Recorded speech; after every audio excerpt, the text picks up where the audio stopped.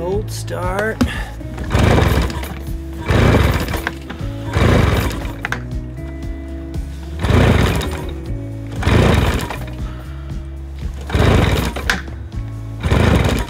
Alright, we gotta bring in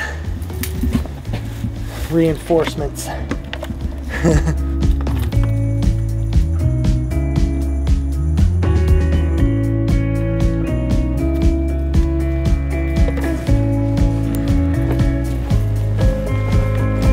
You know, I'm super impatient when it comes to surfing, so if the surf is good, I'll put out a call to a couple people that I want to surf with, and you know, if they're not answering when I'm going, then you know, I'm not waiting. You know, I hate to be selfish that way, but I just get excited and I get ampy and I can't relax, you know. Yeah, I love going to Masonboro and you know, sort of the mission aspect of it, because I have to put the boat on and, you know, go drop it in the water, and then you get all your gear and you throw it in the boat, and, you know, just motoring down the intercoastal.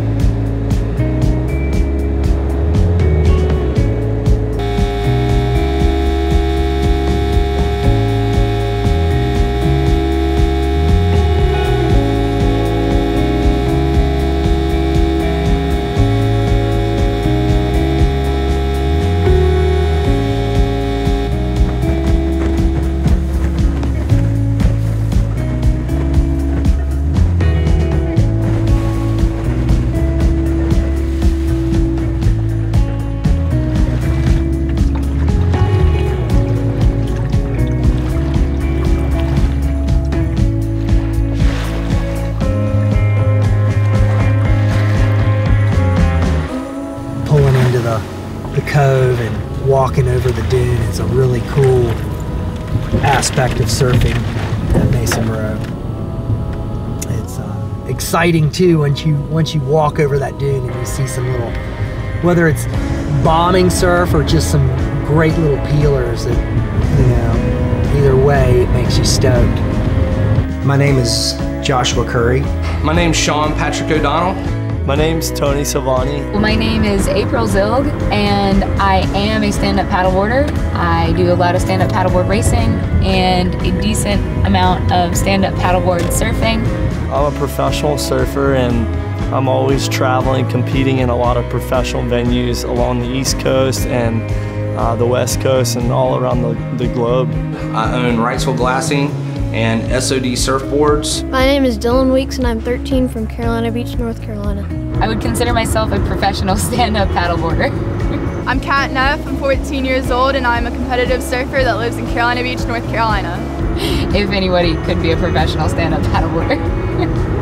My name is Dimitri Talbert. It's Danielle Talbert. Live in Wilmington, North Carolina. I'm Joe Pickett and I live in Wilmington, North Carolina. And I enjoy surfing the East Coast, predominantly Southeastern North Carolina, but do like a little bit of New England as well, and love some Pacific surf, but this is home. Southeastern North Carolina is my favorite and where I always want to be.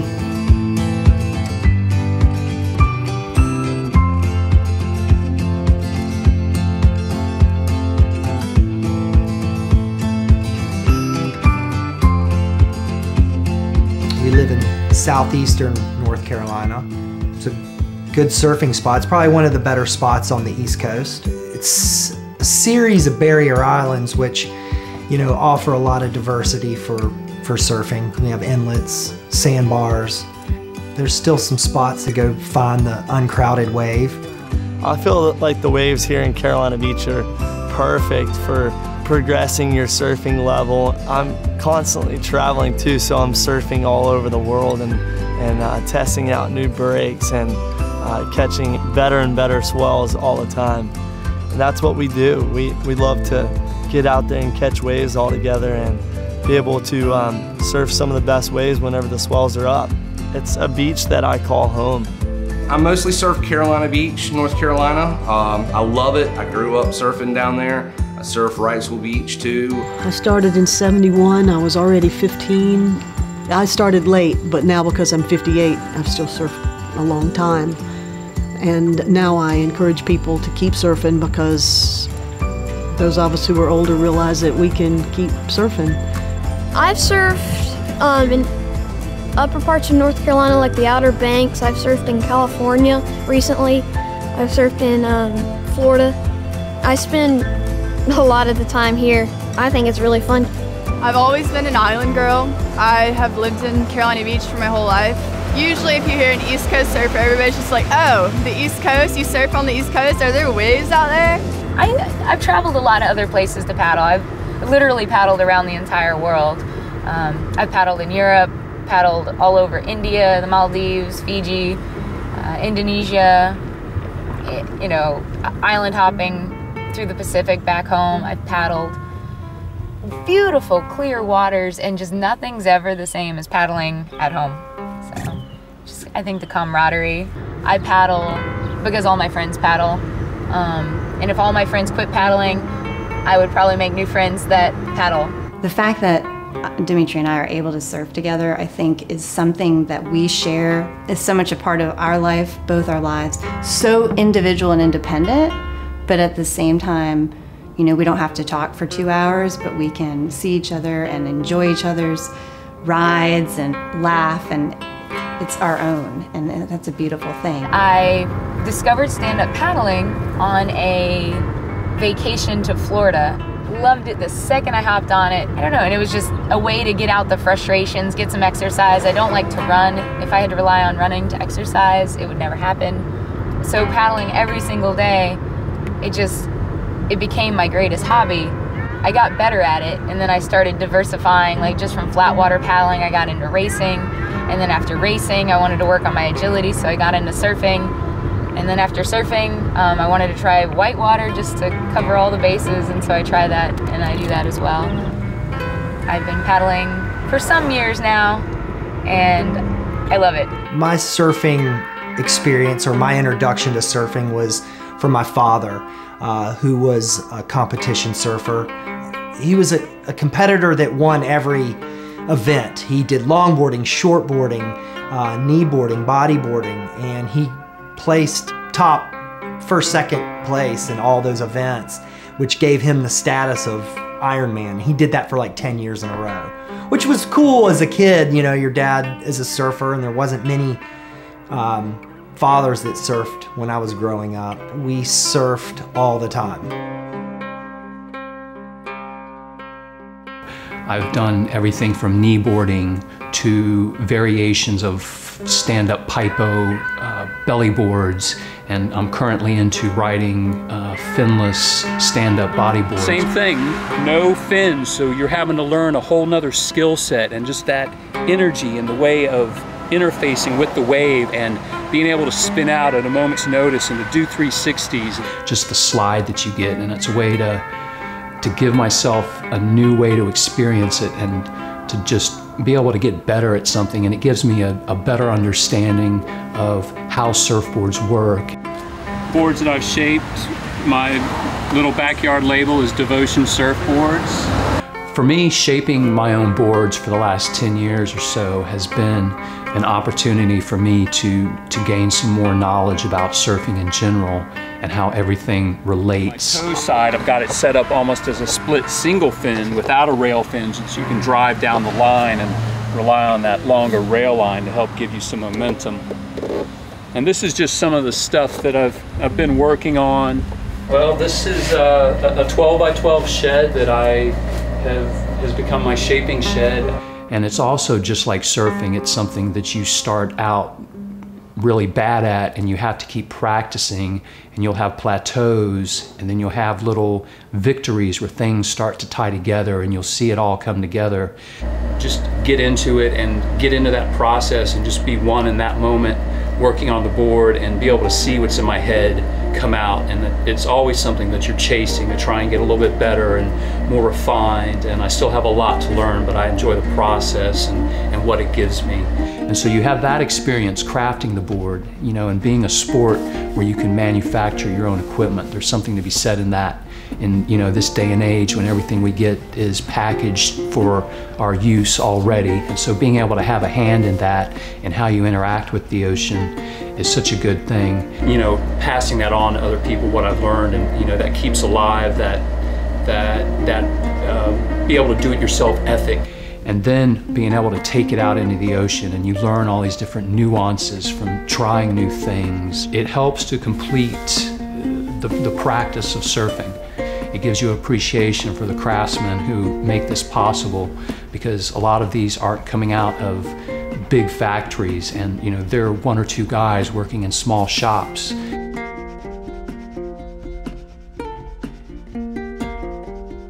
It's just a way to enjoy the ocean and just bring all the facets together.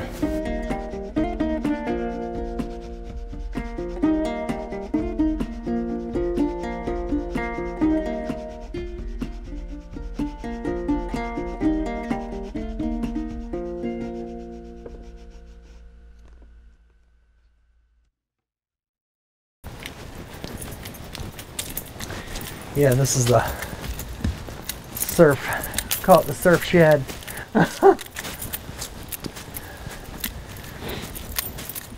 Some of these boards are like boards that are collector boards. We've just had them in the family for a long time.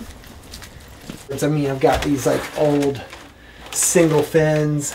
This was a gun that I had when I lived in California. This thing's definitely collected dust being here. We don't get 15-foot surf anymore here, so I've made a bunch of these. When I first started shaping, these are the boards I was shaping, were these things, and it's pretty cool. Shaped it in the shed and made the fins. My surfing style is I just like to surf.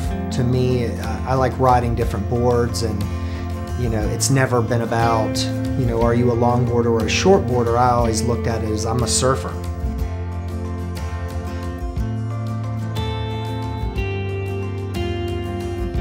I love riding longboards, shortboards, fishes, sort of experimental boards, things like bonzers. They all ride differently, and sort of getting them wired is the fun part. It's the experience of being on the water, being out there. It's just the whole atmosphere of surfing that I enjoy. And riding different boards is interesting because, figuring them out and how they ride and their nuances and which does change your style for what you're riding. And that's just fun. It's once you get a board wired, you're like, oh, I can do this on this board, or it's a freedom, and it feels good. It's all about feeling good for me, and when I've pulled a maneuver or done a turn in a certain way, that's exciting. It gets me stoked. It keeps me going. We have to struggle. I mean, we surf wind swells. We're hungry. I think growing up on the East Coast, and if you're a pro surfer from the East Coast, you've had so many days you've struggled just to get better. When you grow up on the East Coast and you have to surf junk, and you have to make your own speed because the waves don't provide it, you learn techniques and skills that transfer into other environments quite well.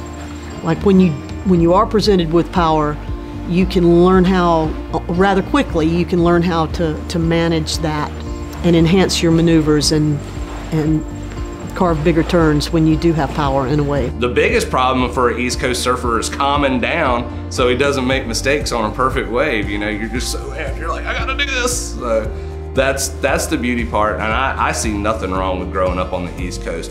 We get very few days where the surf is just really pumping, like where it's amazing.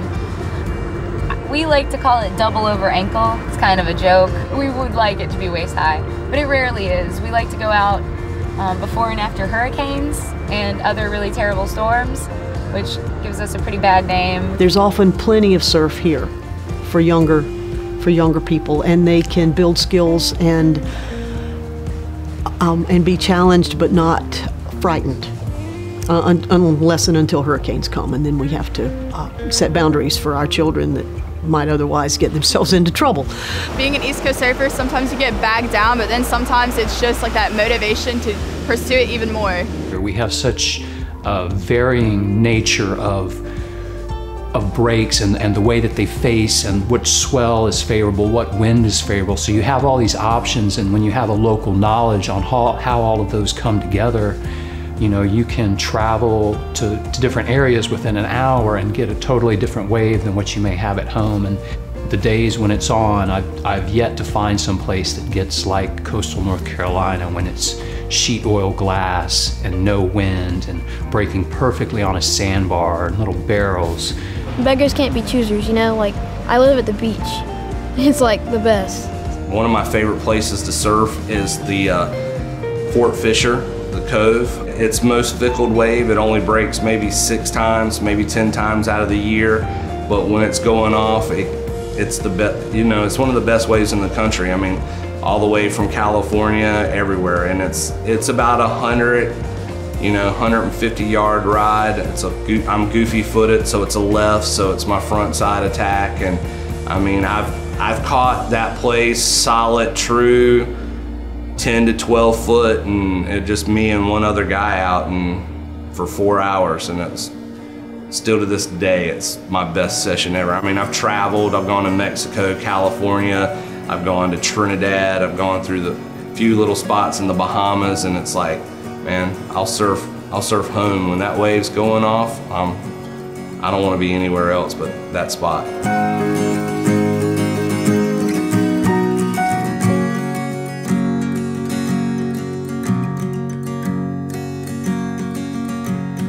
I'm heartbreaking. No matter how bad of a day you're having, doesn't matter what's going on in your life, you can go out into the ocean and feel the energy and just become peace with Mother Nature, and everything will be okay. Probably spoil it when I sing to you.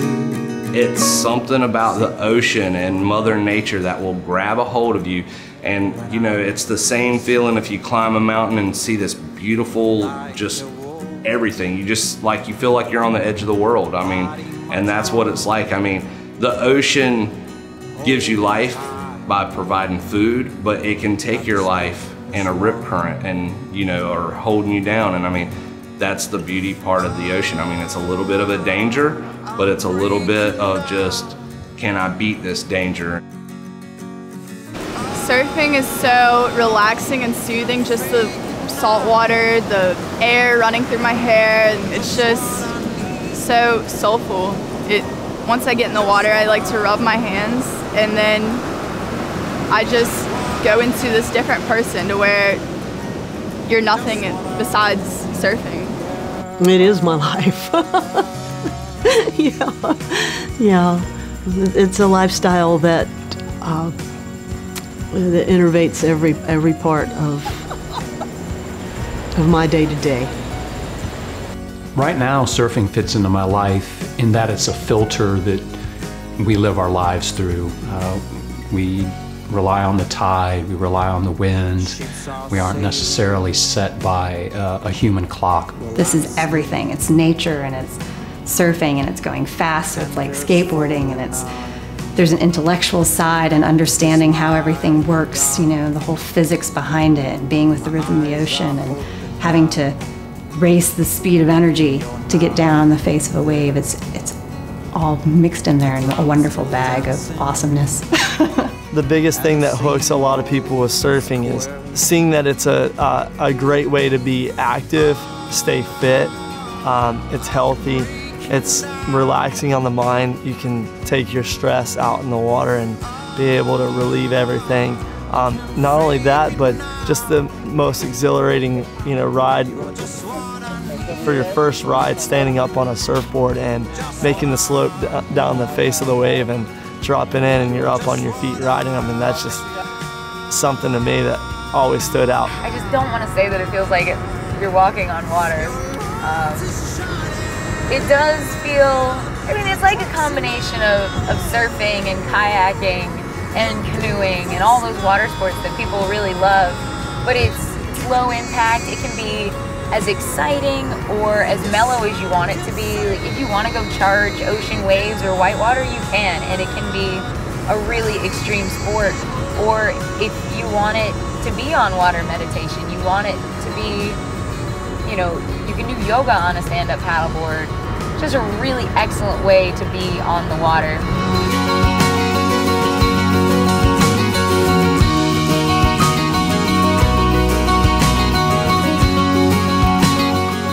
The thing that I like about surfing is that it's a practice and it has its rituals. There are things that you do to get ready and things that you do at the shore and when you paddle out. And this is gonna sound ridiculous, is I don't have to wear shoes. I hate to wear shoes.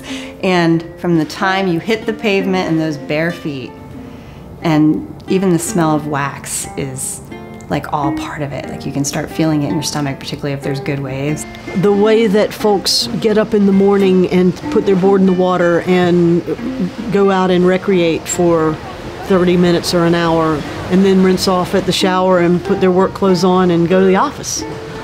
That's the way people here live. That's the way people in California live. That's the way people in Hawaii live. You incorporate the activity into your daily life. Some people go to the gym, some people put on their running shoes. It turns into this same, you know, I'm gonna go for a surf. Heck, I might even catch a wave. And when I was learning to surf, I had friends, because I lived, in this neighborhood, this is where I lived. The fellas would go, oh, there's no surf, we're not going surfing. And I bought into that. I could kick myself. And most of the time you're looking at the ocean and you're seeing sky and water and nothing man-made. You may see sea life, dolphins, jellyfish, stingrays. It's nature, and that face of nature changes, and it can be the most calm, mellow place in the world, and then at the same time can also come to life. It's the drive to the beach, listening to the right song. It sounds so corny and cliche, but I like to sing it the entire time I'm out there, if it's the right one. It's a way to just live in the moment, and just the moment when you catch a wave and you're feeling that energy underneath you. There's nothing like that I found in the world that gives me the same type of feeling. Surfing, to me, I love it because you can't get it from any other sport. You can't, on a soccer field, you can't go out and feel a wave like take you into it, and then you can't feel the way that like you think it's safe underwater and then it just moves. You can't feel that in any other sport, and I just love that about it. Great. High. Low.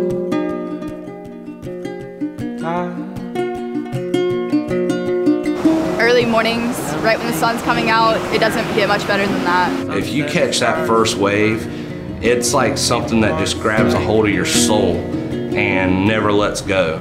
The foam has this funny salt smell that's real warm in the summertime, and it's one of my favorite smells in the ocean. I see it more as an on-water meditation. Like it's a time to get away from everything. Walking to the beach, watching it, you know, paddling out, waiting for your first wave, catching your first wave. It's just so fun to have all your friends by your side, to be laughing. Trading off waves back and forth and watching them, you know, catch a killer wave and then you catch a good wave.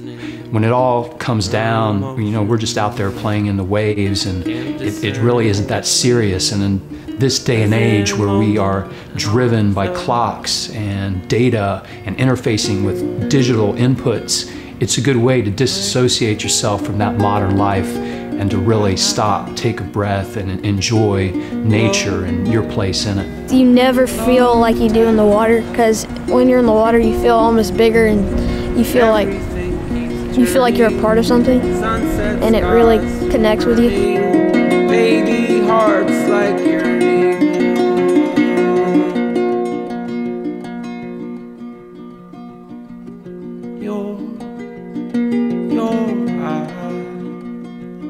like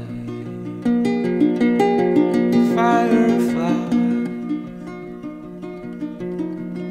bioluminescence,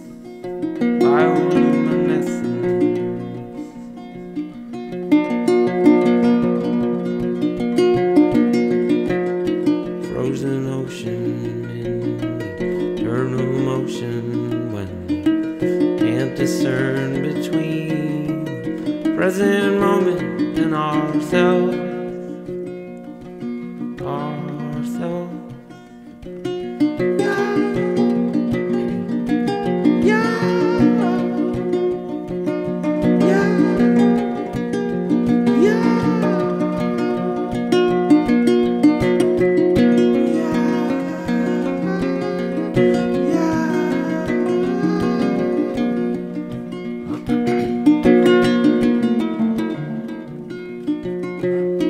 Frozen ocean in eternal motion when we can't discern between present moment and ourselves.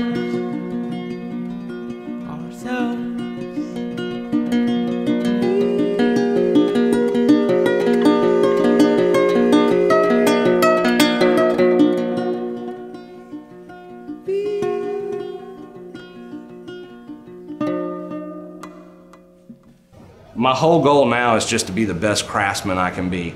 I can always become a better shaper. I can always become a better glasser. I mean, if you would have told me 23 years ago I'd still be building surfboards and doing what I do, I would have probably looked at you as a punk kid and be like, whatever, I ain't never doing nothing for 20 years. But it's like a blink of an eye. And you know, I'm still trying to learn the craft and I'm still trying to get better. And to see what kids are doing on my boards, it just stokes me out. I mean, it stokes me out just as much as paddling out and surfing, you know, and seeing these kids go as far as they can go in their amateur and pro careers.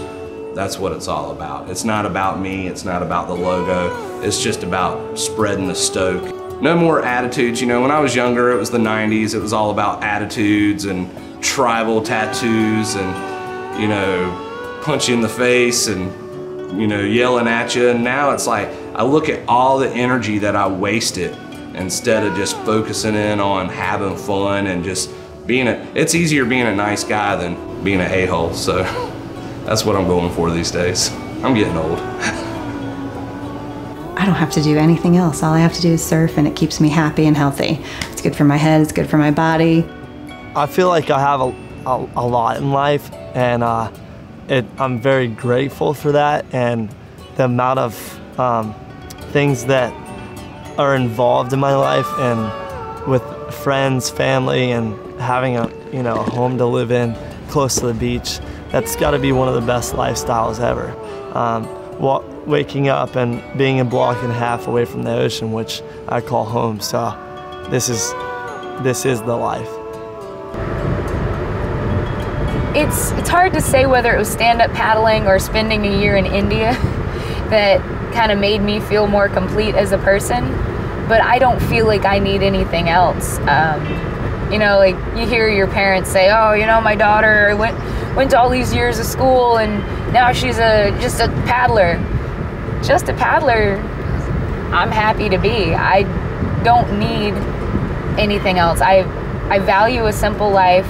I value my friends, and I value my time on the water. I don't need to make $1 million. I don't need a 6-figure job. I don't need to publish a bunch of scientific papers. I don't need to be the world's top paddler. So I'm a believer in what you have an affinity for. Why make your life harder? Just go with what you already enjoy.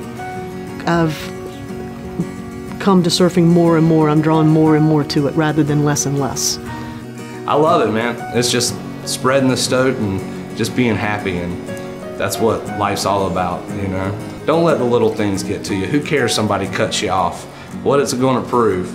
You're going to catch them at the next red light anyway, so you got the joke's on them, you know what I mean? So it's like, and then you can laugh at them and wave and, hey, caught up with you. And I think that's what a lot of people miss out on for a full life. They think that you have to make more money to get more stuff, to fill this void, and I don't have a void. I think overall what we're meant here to do is to just be good to each other and to respect people and respect the planet that we're on and not get caught up in some of the rat race and some of the other distractions that take away from just being able to enjoy what you have in the moment and to be able to appreciate it and really value the time that you have and how you spend it, rather than chasing after some goal that is monetary or not really substantial in the long run. Wouldn't change a thing. I have surrounded myself with some amazing people, and I got rid of all the negativity in my life, and it's an amazing thing. It's waking up happy and going to bed happy. I mean, can't ask for anything more.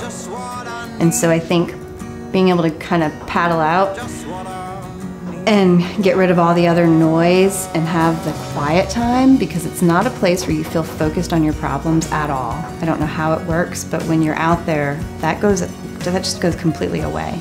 And it's not something conscious that you think about. It's just you get out there and all of a sudden your mind is looking at swell coming in and you're waiting for the next wave, and when you catch a wave your adrenaline pumps, and then you're thinking about that wave, how fun it was, and what the next one's going to be about, or what the next one's going to be like, and then that recharges your battery so that when you come in you've had time to be yourself again, and that you just find peace at that moment and you're brought back to the moment, really, I guess is what it is. You're brought back to the moment.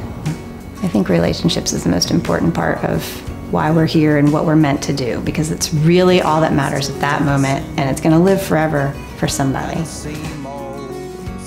So that the meaning of life is to find your gift, and then the purpose is to give it away. I do believe that. I would hope that my gift is either stand-up paddling or something on the water, and that I get to spend the rest of my life sharing that love, that even if it's, not a gift, like I just want to share it with others. To do that for the rest of my life would be a gift for me as well. Your light is shining, the cracks in my wall, your beautiful smile is keeping me warm.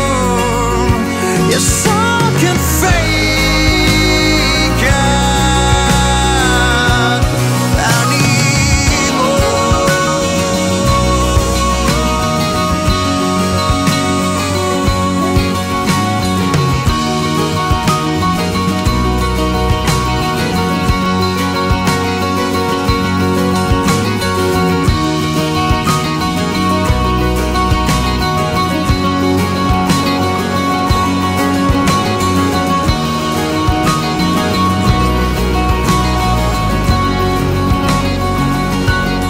Just what I need,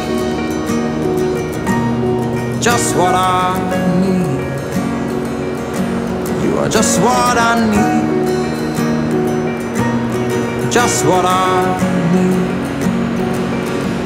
You are just what I need, yeah,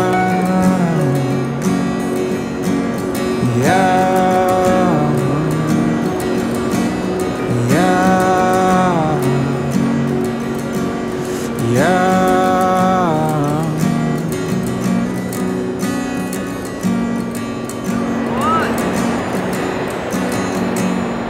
That little 10-second, give it a little boost. Something super fun.